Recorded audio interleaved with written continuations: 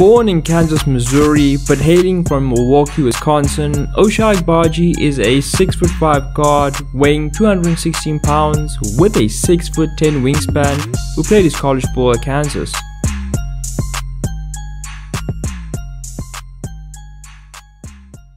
Let's start with his shooting, because that's the area of his game that's most intriguing to me. He was white hot from behind the arc in his final season at Kansas. He's shown a lot of improvement from his freshman season and was a pretty good shooter last season as well. His free throw numbers aren't particularly good, but after 2 robust seasons of good shooting, I'm pretty confident it will translate. His threes are mostly of the catch and shoot variety, and he's thus a serious off-ball threat. He's got some good off-ball tendencies and always has his hands ready to receive and gets his feet set quickly. He hits them from all over the court as well, which makes him an even bigger threat from out there. His jumper is really nice and smooth and springy.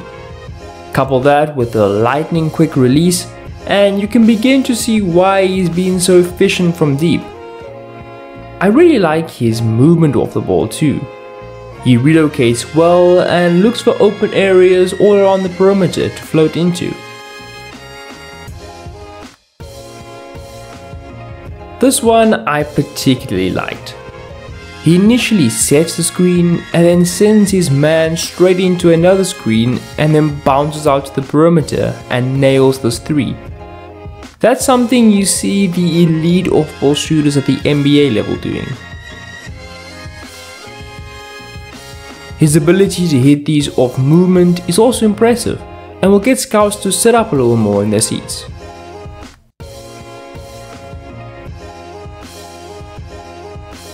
This, by the way, is an insanely clutch shot. The mid-range club is also firmly in the bag.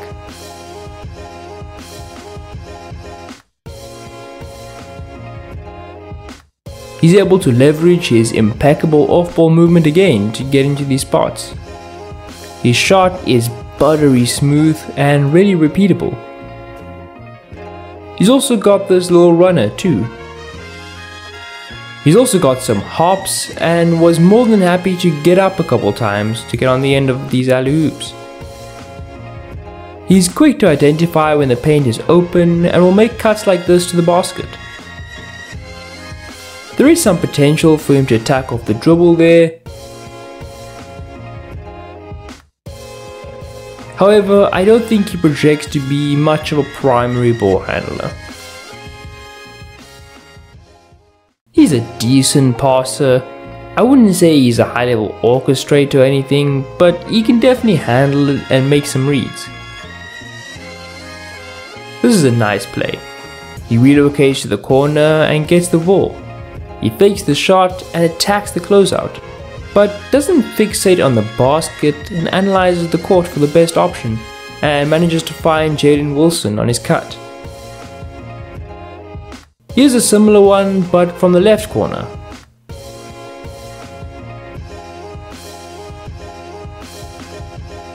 Here he finds David McCormack for the alley-oop. And here's another one.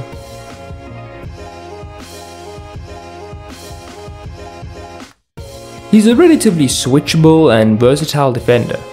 He can handle smaller, shiftier guys reasonably well, and has a big enough frame to deal with the physicality that comes with bigger guys.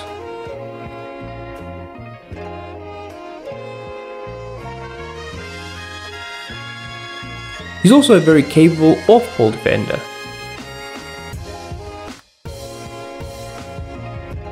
He's got some post-defense chops as well. His hops also mean there's a little bit of rim protection potential there too. Agbaji averaged over 30 points in a pretty big role for the national championship Kansas Jayhawks. He shot over 40% from 3 on 10.7 threes per 100 possessions. That's really good, and considering he shot 38% on 12 threes last season, plus an increase in free throw percentage, so now it's at least at a decent level, and I think we'll be pretty confident he will be at least a good shooter in the NBA. His 59.5% true shooting percentage is really good, but a lot of that is because of his 3-point shooting. His 47.5% on twos was decent though. His steal plus block numbers are slightly better than most of his peers in his class. His playmaking numbers are below what you want though. His turnover numbers are also a tad bit higher than you'd expect for his passing output. Agbaji's story is very simple, and that coupled with the fact that he's gonna be 22 when the season starts, you end up getting a guy who gets pretty much breezed past on mock drafts. Agbaji is a really good shooter, and has potential to be a part of the upper echelon of off-ball shooters in the league in my opinion. His movement is second to none in this class, and he just hits shots all over the court. The rest of his game, barring the turnovers, show that he can hold his own outside of the shooting too. The star outcomes are not there, but I could say that for a lot of guys in this draft, and unlike them, he's proven he will almost certainly be a productive player in the NBA. A realistic floor for him would be a good shooter who can do enough defensively and on the ball to be a starter for, I'd say, at least 60% of teams in the league. A realistic ceiling would be an elite shooter who can be slightly above average defensively and good enough at everything else.